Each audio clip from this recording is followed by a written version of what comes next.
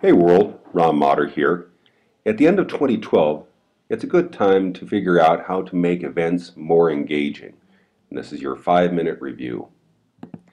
Question: what do we actually expect from events? Conversations, decisions, engaging speakers, excursions, networking, local shopping, recharging stations, public display tables, message boards, electronic message boards. Well, my point is all events can be more eco, more open, more inclusive, and more fun. It's all a matter of connecting worlds. We'd like to see more free Wi-Fi. We'd like to see events with Twitter hashtags, with Facebook event pages, with directories of participants and presentations on SlideShare, as well as the gamut of social web, including Flickr and Pinterest albums. There is a natural connection between the natural world and the virtual world. And old school, which became new school, is now transforming to what's next, which frankly looks a lot like old school. Here are two events from 2012 that I had the privilege of participating. One was in March, an eco-friendly kite contest in Teotitlán de Valle, in which, yes, we created the event page on Facebook, and yes, we did stuff on the ground. Or this week in Oaxaca, the Living Tree Forum in Mexico that also used Flickr, Facebook, and Twitter. Contention here is that all events in the future will have live streaming. What do we like about live?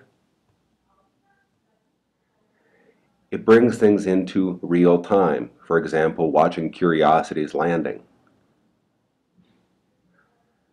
Live streaming is used quite frequently for sports. Hey, the Guerreros of Oaxaca are on Ustream, but then the volunteering conference was live from Responsible Travel Week 2012, as well as the Cape Town General Assembly meeting. We also saw quite a bit of World Travel Market live. Leo Hickman was on the hot seat last year. And broadcasting live from India, we had the COP11. This is all live in real time. We're also seeing educational seminars, for example, the Open Access Week, because, as Cable Green would say, the opposite of open isn't closed, the opposite of open is broken. As Martin Hatchell points out, in tourism we'd like to see a conversion of information offices into conversation spaces. How do we do that? We need to rehearse, and we need to respond to others who are asking questions and sharing stories. Now, my contention, of course, is that in the land of storytelling and control, well, you cannot control the story of your event. You can monitor how stories are told, and you can influence how stories are told. You can even manipulate how stories are told. But all of this requires a major reboot, and that requires digital literacy. 3 final events to kind of take a look at.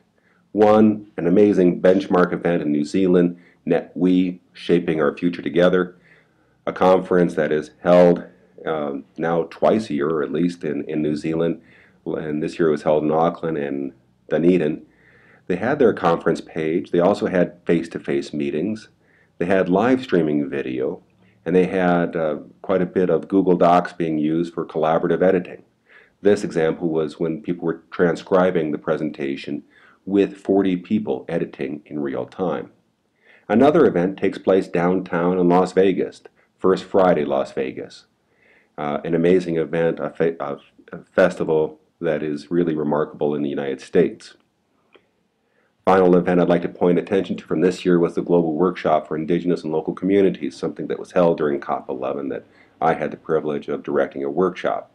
None of this comes easily to folks. We have to figure out how to connect the physical and virtual worlds. Finally, 3 invitations. In 2013, we're holding Responsible Travel Week again. That's February 11th to the 17th. For those of you who want to enjoy sharing and generosity and reciprocity, Guelaguetza is the place to be.